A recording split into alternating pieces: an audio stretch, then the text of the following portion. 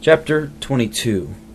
The pretended liberty of conscience is against the National League and Covenant, and the ordinances of the Parliament of England engaged by oath for a reformation of religion. Amidst our greatest fears, and the enlarged sorrows of our heart for the calamitous condition of our dear brethren in England, by reason of an unnatural war, raised by a prelatical, popish, and malignant party, tending to the destruction of the kingdom, subversion of religion, laws, and liberties, we exceedingly rejoiced when the Lord mighty in council did lay in Zion the foundation of a hopeful building, and stirred up the spirits of the honourable Houses of Parliament, to declare to the Commissioners of the General Assembly of the Kirk of Scotland their sense of church government, by archbishops, bishops, etc., to be dishonourable to God, by arrogating to themselves a preeminence and power which he had not given, justly offensive to the kingdom, a great impediment to the growth of religion, and promising to remove the same, desiring for the obtaining of a happy union with the Church of Scotland and other reformed churches abroad, the General Assembly to send to the Assembly of Divines at Westminster some godly and learned divines of that church, whereby an uniformity in form of church government might be obtained, and thereby a more easy passage made to the settling of one confession of faith, one liturgy or directory of public worship, and one catechism in all the three kingdoms. And when, for our faithfulness to our brethren in sending an army to England to help them, the enemy had wasted our land, and we were given for lost, and filled with the cup of astonishment, of waters of gall and wormwood, in our greatest midnight darkness, it was to us the morning dawning of the flourishing condition of the Isle of Britain, when we did reap first fruits of that blessed union of both kingdoms, by that national covenant with the Lord the Most High, and of the three kingdoms amongst themselves, never to be forgotten. And when we received the directory for the public worship of God throughout the three kingdoms, passed an ordinance of Parliament in each kingdom. But now we are stricken with amazement exceedingly, when we reap no other fruit of our expense of blood, way station of our kingdom, attendance on this assembly 4 years, but instead of the nearest uniformity of the churches of God in the three kingdoms in religion, confession of faith, a form of church government, directory for worship and catechizing, a far more capricious and wide deformity in all these than there was before our taking of the covenant, yea, or since Christian religion came first into this island. When we see a licentious toleration in one of the three kingdoms of all forms and ways of serving God, established by law, and no limitation nor bordering provided to hedge in the fleshy and lawless exorbitances of men, whose apprehensions and fancies of the one only true God in three distinct persons, and of his revealed will and his word, are now by nature vain, superstitious, idolatrous, blasphemous, impure, and devilish, save only a poor, narrow, and dubious circle of some few fundamentals that may be, and are, by men of corrupt minds, changed into lies and blasphemies. We, therefore, the Commissioners of the Kirk of Scotland, according to the trust committed to us, are necessitated in the name of Jesus Christ, the only King, and head of his church, and at the commandment and in the name of the Kirk of Scotland, to protest, and by these presents do protest and declare against the said pretended toleration as followeth. Number 1. Such liberty is inconsistent with and repugnant to the Word of God. Deuteronomy 13, verses 1 through 3 to verse 12. Romans 13, 1 through 3, compared with Philippians 3, 2, and 2 John 10, where false teachers are called evildoers. So Ezra 7, verses 23 through 28, Nehemiah 13, verses 15, 17, 21, 22, 25, and 30, 2 Chronicles 34, verse 33, 2 Chronicles 15, verses 12, 13, 16, and 17, 2 Kings 23, verses 5, 6, 9, 20, and 21, Daniel 3, verse 29, Daniel 6, verse 26, 1 Timothy 2, verse 2, Revelation 17, verses 12, 16, and 17, Zechariah 13, verses 1 through 6, Isaiah 49, verse 23, Exodus 20, verses 8 through 11, Leviticus 20, verse 26, Deuteronomy 17, verses 2 and 3, Exodus 32, verses 26 through 29, Numbers 25, verses 1 through 3, Deuteronomy 28, verses 18 to 22, and Joshua 22, verses 10 and 11. Number 2. God severely avengeth and plagueth breach of covenant, either with the Lord himself or men. We therefore appeal to the righteous judge of the whole earth, whose dreadful name is engaged in this covenant. Nor can we imagine that this covenant is temporary, for we swear to continue in this blessed union all the days of our life zealously and constantly. Nor hath the Lord enstamped his divine image of making just laws upon any non-methodic power of the most free and independent kingdom on the earth,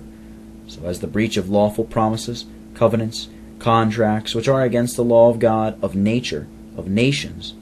should or can be the subject matter of any non-methodic power, for God gives no power to make unjust decrees. The pretended liberty is against the articles, matter, and ends of the covenant. A parliamentary power interposed for the not punishing of deformity, as touching many religions, must destroy the commanded nearest uniformity of the one only true religion. Secondly, nor can they defend the one only reformed religion of Scotland, commanding the magistrate, the minister of God, to use the sword against false teachers, who give liberty to all religions. Thirdly, nor can the word of God be our rule of reformation, except this rule be one, and enjoin one only true religion, and forbid toleration of all others. Fourthly, there can be no way so prevailing to promote, cherish, and foment heresy, and what is contrary to sound doctrine, as for public authority by law to permit it, except we would praise and reward such fleshly ways. Fifthly, the Lord cannot be one, nor his name one in both kingdoms, when by law multitudes of names, ways, and religions are tolerated. Sixthly, many religions suffered must be contrary to the true religious liberty of Christian states and churches, when men are licensed to profess slavery and bondage to the efficacy and power of error to believe, profess, and disseminate lies and blasphemies in the name of the Lord. Seventh, many false ways of religions doth in the Scripture argue a change of gods, for these that are no gods, which heathens do abhor, Jeremiah 2, verses 9 through 11, and a multiplying of gods, according to the number of each sect and society, Jeremiah 2, verse 28, and a manifest countenancing of skepticism, of many gods and of no God. Since then the Parliament, not only as Christian men, but as a Parliament, and as magistrates have sworn the covenant, they must swear each one of them to defend his own religion, familism, Arianism, antinomianism, which he believes to be the true religion, and that as a magistrate with the sword of God, and so to oppose his fellow members with his parliamentary power. How then can the Parliament command others, or engage themselves to the Lord their God to endeavour the preservation of the one reformed religion in Scotland, that we and our posterity may live in faith and love? For this is many faiths professedly different, and that the Lord may delight to dwell in the midst of us, and this is many gods in the midst of us, and that we shall endeavour the extirpation of heresy, superstition, profaneness, and whatsoever shall be found contrary to sound doctrine. It is not every Parliament man, who by law may be of any religion, obliged by the oath of God to endeavour the extirpation of the true Protestant religion, since to him who is a familist and antinomian it is heresy and contrary to sound doctrine. Are not papists, though known papists, to be judges and members of Parliament? Why should they be debarred for their religion? And they must by this oath endeavour the extirpation of heresies and heretics, that is, of Protestants. Number 8. The foresaid licentiousness is contrary to the endeavour to preserve the rights, liberties of parliaments, and just power and greatness of the king. Now, both king, parliaments, and all rulers have the sword committed to them to defend the church against seducers, wolves, heretics, false teachers, and by the sword are to stand against the violation of mercy, righteousness, and the peace of humane societies, and so against such as from mere grounds of conscience serve God in sacrificing their children to God, promiscuous use of wives, a part of the liberty wherewith Christ hath made us free, community of goods, robbing the just owners of their inheritances and possessions, because the word saith, the meek shall inherit the earth,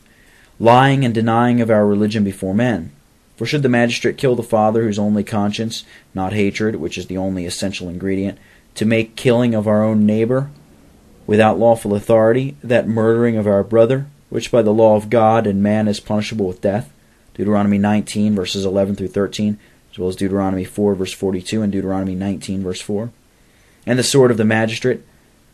Not any hatred, I say, or desire of revenge toward his son, whom he loves as tenderly as Abram did Isaac, presseth out of mere religious obedience to God to offer his son to God in a sacrifice. He should not punish a murderer, but offer violence to the conscience of his father, since the word of God condemneth this as false worship, not as murder, yea, as superstitious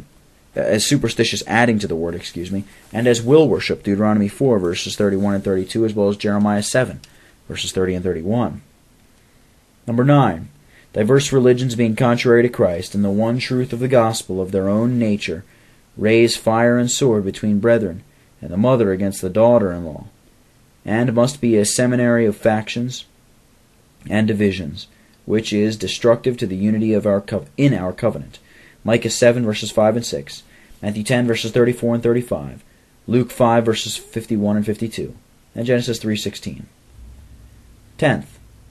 By which it cannot be possible we should defend one another in this common cause of religion, except the reconciliation be made between the seed of the woman and the serpent. Number 11. And many, being of diverse religions, must need give themselves to a detestable indifferency and neutrality, as touching the common cause of God, since it cannot be the common cause of God, but of Satan, and of forcing conscience by persecution to them,